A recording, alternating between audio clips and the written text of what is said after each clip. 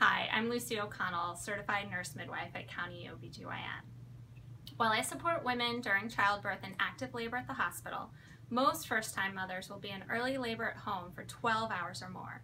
I'm going to go over ways to help yourself at home before it's time to go to the hospital. Once contractions start, it can be very exciting, but the early parts of labor can last long, and in the beginning, I would go about your day until you need further coping mechanisms. Keep yourself distracted. Rest if you're tired. You will likely miss at least one night of sleep. Childbirth takes a lot of energy, and you need to continue to eat and drink light meals throughout the day. You may not be able to eat once you get to the hospital. Movement often helps with pain as well.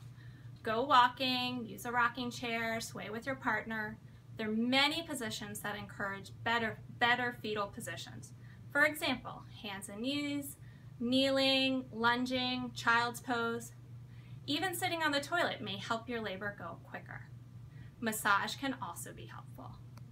But when you're in labor, you may decide that you don't want anyone to touch you, and that's okay too. Taking a warm shower or bath may also ease the pain, as well as using a heating pad. Back labor can be very difficult. Having someone put pressure on your lower back or squeezing your hips may cause relief. For first-time moms, it is time to give us a call when your contractions are 3 to 5 minutes apart for at least 1 to 2 hours. And all contractions feel strong. Usually it's difficult to talk at this point. Call if your water breaks.